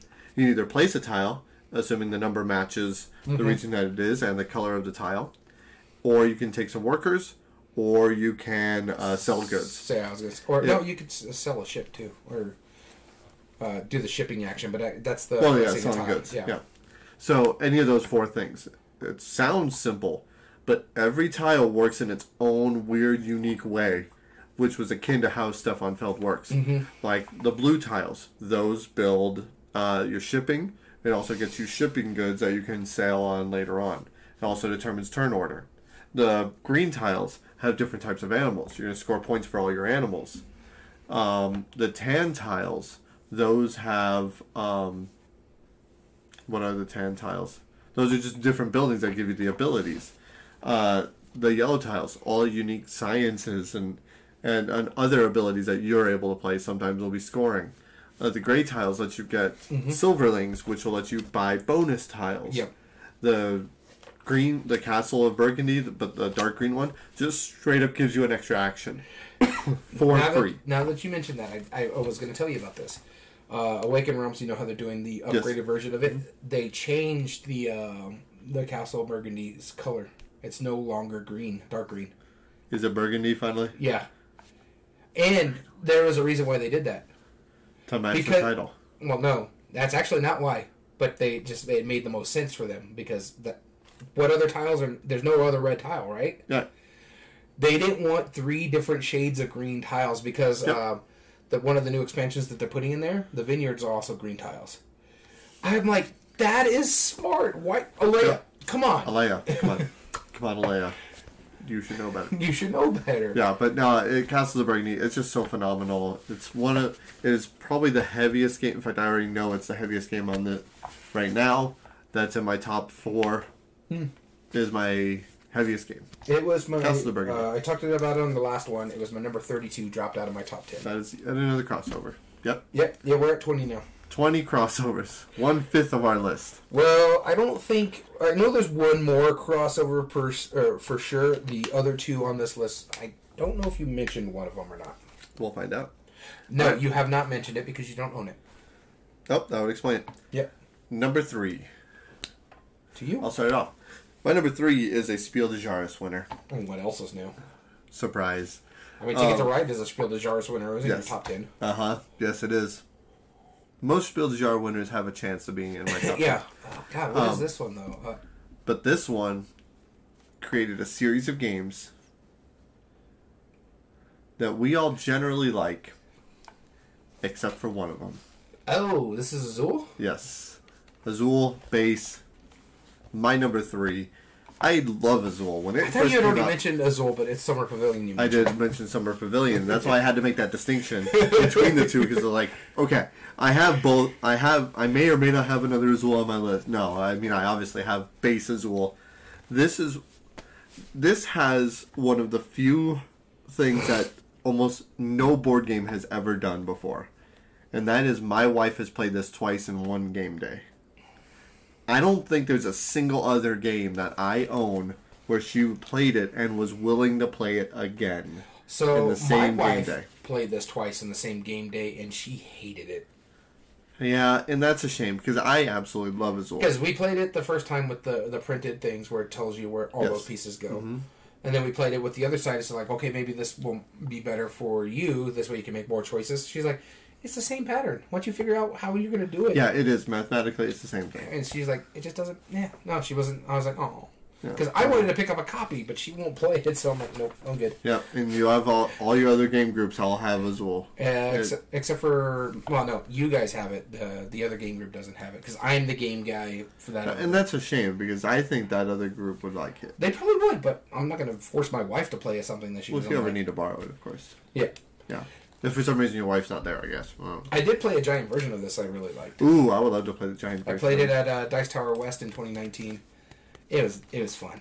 Yeah, that sounds awesome. I honestly, it was $300 to buy, and I actually considered it. Like, strongly I considered it, but at that time, I was, like, bulking at something like $100 game. Now it's like, meh. Yeah, no, I love Azul. I'm so happy I own it. I would have owned it anyway, because it's a Spiel winner. Mm-hmm. But the fact that this is number 3 of my all-time favorites really goes to show how much I like Spiel winners. And that's true for the vast majority of them. You have, what, 2 so far on the top 10? Yes. Because Ticket to Ride... Ticket to Ride was on 10, so I have 2 so far. Yeah, that's what I can think of. So my number 3 is not a Spiel des Jahres winner. But we both really, really enjoy this game. You just don't own this game. You do have access to a copy of it that you could take and show to your family. Not mine, per se. But you could borrow it. It's fine. It is a phenomenal game, and it is a restored game. And it's also new to the list. This is the Return to Dark Tower. I love and adore this game. It is so much fun. I like this one for the fact that it's not a campaign. That you could just plug and play how you want to play. You can make it easier for yourself. You can make it more difficult for yourself depending on the scenarios.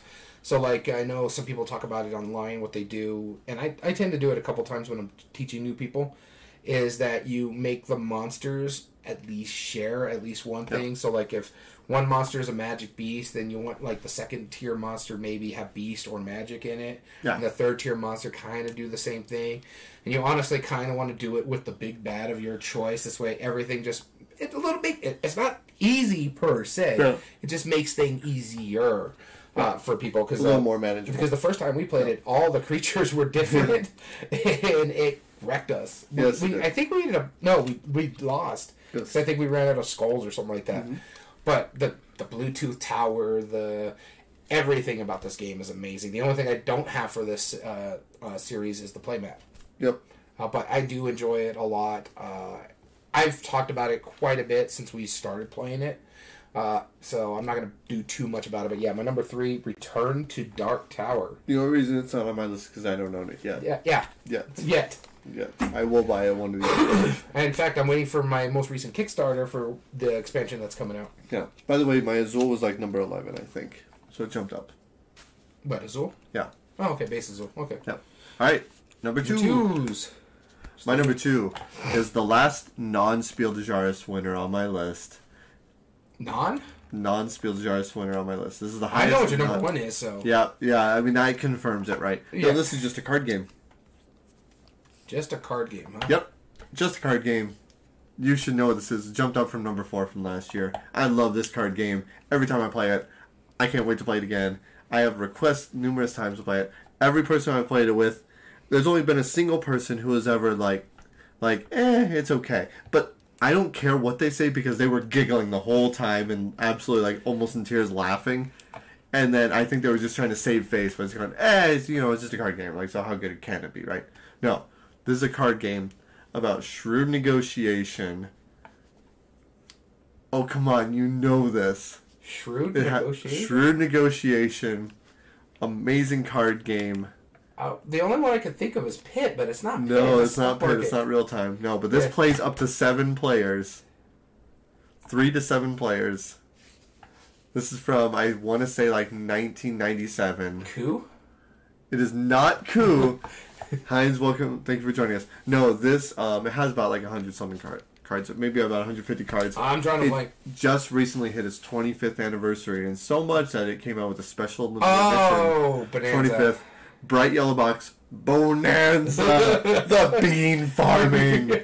Oh my God, Bonanza! Wow, you're number 2. It is my number 2, and I very much when it finally came up on my compare list, up against this and my number 1, I was like, do I And I had to honestly think, if I had both of those games in front of me right now, which one you would play? Which one I would play, and just barely my number one irked it out. But I knew that was going to be a very tough choice. And I know every time I play this just gets better and better. It doesn't... It gets better, like, every time. So the way Bonanza works is quite simple. You have a hand of cards which you cannot change the order of. At the beginning of your turn, you must play the first card in your hand. By the first, I mean the one closest to you. Yeah. It's okay. Don't worry about it. It's all good. It's brilliant. I didn't get it, and I played it until you said, like, 25th anniversary. I'm like, oh, wait. Yeah, and it's because you saw the limited box. Yeah. I think you bought it, right? Didn't you? I have it. Yeah, actually, I think I have the game and the card over there, but I still have my box over there. Oh, yeah. Yeah, no, the box is totally worth it. If you get a chance to buy it, especially from Zia Comics. Anyway, shameless promotion. The game works simple. You have to play the closest card to you. You know what? I don't think and you may play the second one. Now, after you've played those cards, then you deal 2 cards face up in front of you. You can just straight up take those and plant them into your bean farms. Or, if somebody else wants it, which is more likely, they can offer you deals for it. Or they don't have to. You could either give them away as charity if someone's willing to accept them, or they might force you to plant them and replace some beans that you've already been working on, causing complete shenanigans. The bigger the bean field you have of the same type, the more points it's potentially worth. The fewer the bean there are in the deck, the more points, and the easier the points are to get, but the harder because the rarer they are to come up, and the more you have to press your luck to get them. Honestly, this didn't make my list. And you just forgot? No, it's because I don't think I have ever tagged my 25th edition as owned copy. Ah. So I haven't tagged it on my played games or my... oh, that's a shame. So it didn't come up. Do you think it would have hit your 100? It might have, if not, been close. Yeah. This is my favorite Uwe Rosenberg game, I'll tell you that much. Yeah. Yeah, and we like quite a few of them. Yeah, I like Feast for Odin and stuff like that, but I don't know why. There's just something about this game. Yeah, there's something about it. It absolutely... No, this might be like... This is up there with another Uwe Rosenberg game of yours that you like. That looks like Brave Little Toaster. I do like Bargain Hunter. Bargain Hunter was great. But yeah, this one hits on all cylinders. My number 2, Bonanza. In fact, I'm thinking about taking this one with me for our trip. Cause we're absolutely. I'm taking like little card games. That's and one of the reasons why I wanted to pick up Little Devils too. This would be a great one. Well, this would fit in a container easy. Yeah, well, I'm only going to take like 2 or 3 of those containers. Mm-hmm. Because I don't want to pack up our suitcase. Right. If you just get like a lung box and just put like card games in it and just put the cards. Yeah. It's just easier because at least the shell protects all the stuff. Yeah, that's true. So my number 2 moved up from number 3, so it actually moved up a spot. And I think it's a big part of it is because of all the expansions for it. I have a massive box for it now. Mm-hmm. This is probably my most blinged out game I own, and that's saying, well, okay, my number 1 is probably more blinged out now too. But also, I have 3D printed pieces. I have the Board Game Geek bits for this game. I play this game. In fact, I just played it last Saturday. There is a reason why it's number 2. I really do enjoy the mess out of this game. It's a Stonemaier game. You already know what it is, so tell people. I already looked up at it. It is Wingspan. I enjoy Wingspan. It's a nice little engine build. I love bird watching. I have a bird feeder in my backyard just so I can watch the birds eat. We haven't filled it up lately just because, 1, we're going away for a trip, and 2, the wind has been scattering the weeds or the seeds around, and so like in our little rose garden, there's all these little different things growing in there now. So, but yeah, Wingspan, I adore. Elizabeth Hargrave really knocked it out of the park with this game. Stonemaier really developed this really well. I know you're not a huge fan of it. There's other engine builders you would prefer to play, but... Much, yeah. Yeah, I love the theme on it. I love the fact that the theme is so different from... Really, for the longest time out there, this really started the nature theme movement, like Meadow and all those other games out there. But so Wingspan, yeah, I'm not going to belabor the point. I adore this game. Yep, very good. And our number 1. Number 1's, let's not even belabor the point. Both of us know what it is. Yep. Starting with me, my number 1 is Gloomhaven. Gloomhaven, yeah. This is probably the most blinged out thing because a buddy of mine has been 3D printing me stuff. I have 3D prints from you for like the player pieces. I got 3D prints from my buddy for the monsters. I use an app to run the monsters. Yep. I have so much love for this game. I enjoy the mess out of it. There's a reason why it is our first game that ever ascended in the top 8 debate. Yes. It is. Yep. It's so much fun. I have the sequel right there to the fact our friends started playing it, the Jaws of the Lion stuff, and they started playing Gloomhaven. They caught up to us, so we just melded our campaigns, and now we're playing it together. Wow. So it's like, you've made pretty much all the choices we've made, and this is actually my most played game of all time. Between this one and Jaws of the Lion, I have almost 60 games played of just this one game. I think it's like at 57 or 58. That's how much I've played this game. And I got the sequel sitting right there waiting for me to get started on it. Waiting for us to start on it. That freaking game practically gave me a hernia. Yeah. It's freaking heavy trying to bring it in. But yeah, no, Gloomhaven, it's such a smart design. I love the fact that there is still a little luck on it because you're based on the bonuses from the enhancement deck, but your characters could get more powerful, so you can get perks that take cards out and put cards in. I love everything about this game. I've talked about it a lot, so go ahead and talk about your number one that you talk about a lot. But you already know what it is. Yeah. Carcassonne. Yeah, I debated whether this was going to continue being my number one, because I do play it less and less every time I do it. I already own all expansions for it. Yeah. With the exception of like the smaller promo stuff. I will get those eventually. But I own the maps for it. I own a lot of the different base sets for it. I like all of them. I even own like the weird religious one. That's right. You know, Carcassonne's an absolutely smart, brilliant Spiel des Jahres winner. Tile laying, which I now am starting to realize I think is my favorite mechanism still. I really do like tile laying. Yeah, and not polyomino. Like, polyomino is okay, but there's something about this tile laying. Like, and then trying to figure out how to like connect a road or something like that. Yeah. Hexagonal tile laying, I like that a lot too, or domino tile laying. Those are all really fun. Yeah, I don't know what else to say about this. It's just, I've talked about it last time. Every time we debate it, I talk about it. Mm-hmm. I love Carcassonne. It's one of my first like Carcassonne. I just won't play it with him. Yeah, I know. I made you hate it all of a sudden. I do. At what player counts do you usually play Carcassonne? Ooh, only about 3. I normally play it. That's another reason why I sold it. We played a 4-player game of it, and I just didn't really enjoy myself. I like it with 4. I actually like it at all player counts, honestly. Like it. I haven't played much of the expansions. I played the river ones, and I think it's that. What is that? Like the Abbeys or something like that? Yeah, Inns and Cathedrals. Yeah, that one. Abbeys, something. No, it was Inns and Cathedrals, the one we played. Yeah, that has the bigger meeple. I do like that they changed the farmer role. It's now a variant if you want to play with the farmers, because that was one of the hardest things for me to explain to people. Yes, how the farmers work. Surprising. With how simple the rest of the game is, the farmer is a little tricky. I do agree. It's a good game. I just won't play it with you. Though I do want to try the co-op version of it. I know you're going to get it, so just... I'm 100%. I'm going to see if they have a copy of Gamma that I could just steal, blatantly bribe. Yeah, I'm still sad that hostage. I don't know. I'm going to find a way because I want to get it. Very excited for... Yeah, and just... I mean, I already really like cooperative. And the fact that they take my favorite game and turn it into a cooperative, and from what I've heard...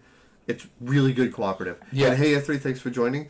Yeah, it was tough with newbies for sure. Any interest in Mist? Yes, 100%. I just recently bought the Gold Rush version, and I own Ark of the Covenant, and I own I own all the expansions, so I own the Wheels of Fortune. Mm-hmm. And then I also own the Hunters and Gatherers. I have the New World. I have one other special version that I'm just forgetting. Do you have like the... No, that's Ticket to Ride. I don't own every special version. I was like, because they have like those 2 dinosaurs, but that's Ticket to Ride. Oh, no, I own that, though. The Dexter and something expansion. Yes, I own that, actually. It's really dumb. But, I mean, that was basically the Princess and the Dragon in Ticket to Ride. I heard that's like one of the meanest expansions, the Princess and the Dragon. Well, no, so here's the reason, right? Is... When you draw a dragon tile, or when you draw a princess tile, the princess covers it. You can make it. Z-Man can make a co-op good for once. Yeah. Hold on, wait. Is that a jab at something? I want to know because they made Pandemic. It's probably a jab at. That sounds like a jab at Pandemic, is what I'm thinking. I don't know. Paleo's a really good, good co-op. Z-Man? Yeah, Z-Man. Look, it's right there. Oh, because I knew it was. something else. But and now it's both in our top 100. So Paleo. Yeah, no, but oh my goodness, Carcassonne is just it still like gets me excited. I still play the app every once in a while. I've never played a co-op game I like. No shade on Pandemic. You've never played a co-op game you liked? What about the one you designed? No, I'm sorry. I'm asking. No, I mean, I'm sure that's... He's been mean the entire top. No, I've been destroying him. No, okay. Really? No, that's probably the one you do like. Try Paleo. If you haven't tried Paleo. Paleo's really smart. But yeah, Carcassonne, number one game. Still, of all time. We'll see if it continues that way next time. We'll probably do this probably... a couple years. Yeah, I think... Because we're going into... 2025. We're going to start our 4th year, so I think after the end of our 5th year is when we'll do it again. Yeah. Sounds good.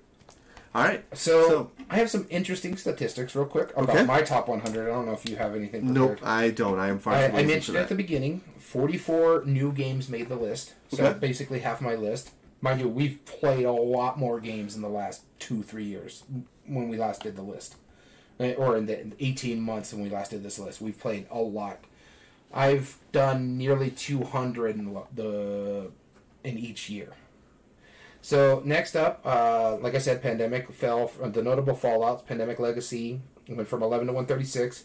Red Rising went from 17 to 114. Oh wow! Blood Rage went from 40 to 105.